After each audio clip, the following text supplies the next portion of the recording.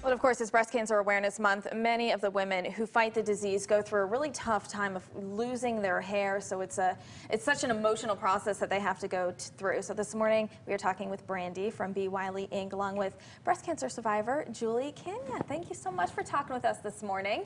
You can see I do want to point out we're all kind of wearing pink, right? This is a popular trend for October, Breast Cancer Awareness Month, right? Yes. Well, thank you so much. Now, you guys are doing, you've kind of gotten together, you were inspired to raise awareness with breast cancer. Tell me about that. Recently, while Julie was in for one of her regular scheduled appointments in the salon, I was sharing with her how I had just attended a matrix workshop, and there was a psychologist that's a motivational speaker, and just brought out things that I never really took into consideration. As a stylist, we don't realize sometimes how the power of touch in the salon, we not only touch people's hair, but we literally touch their hearts at times. Right. And as I was discussing this with her, it brought memories back of times that we shared in the salon while she was going through her breast cancer treatments and things like that. And I thought, you know what, we really need to do something now to bring a little bit more awareness to breast cancer survivors and those going through treatment, how their salon and their stylist really can be like an added support group. So tell me about this fundraiser that's coming up.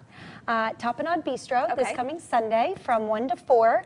It's an open house, and we are going to have lots of local vendors and things like that. Just a great place to just come and shop a little bit and socialize, and just women really coming together and supporting each other. And then a percentage of all of the proceeds will go to Pink. And Julie, you were diagnosed several years ago with breast cancer, right? Yes, what kind of impact did it have on you mentally when you would start to notice, you know, your hair, losing your hair, thinning out, things like that? I was going to tell the story that I had lost my sister in 2004 and had seen her go through the chemo treatments and had known what was coming when I was first diagnosed. And when I had told Brandy, I remember just the look on her face at first of just this enormous concern. And then instantly she just launched into, well, when you go through, when you do lose your hair, we will have so much fun. We will, you know, restyling it as it is coming back in. So it was as if she gave me this forward vision, this uplifting feeling of feeling like I can do this. This is not one of the worst things that has happened to me.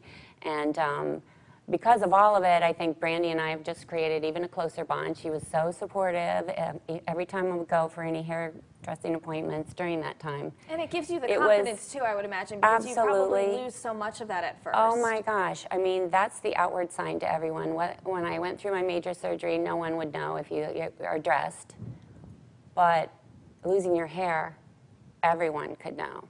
Now, I wore a wig. Brandy styled them for me before I ever, you know, would put them on. So I can't even tell you the number of people that had no clue I had gone through breast cancer until I actually, you know, took the wig off and had short hair. And they said, oh, you cut your hair. And then, anyway, it was very positive, very encouraging, very uplifting. It was just a great experience to be with Brandy during that time. Great to have that resource, right? So, this is so sweet. So we'll put all the information about this fundraiser coming up on Sunday on our website, fox43.com. All you have to do is click on the morning news tab. Thank you to both of you for coming in. Thank you so much for sharing your story. Absolutely. More to come right here on Fox 43.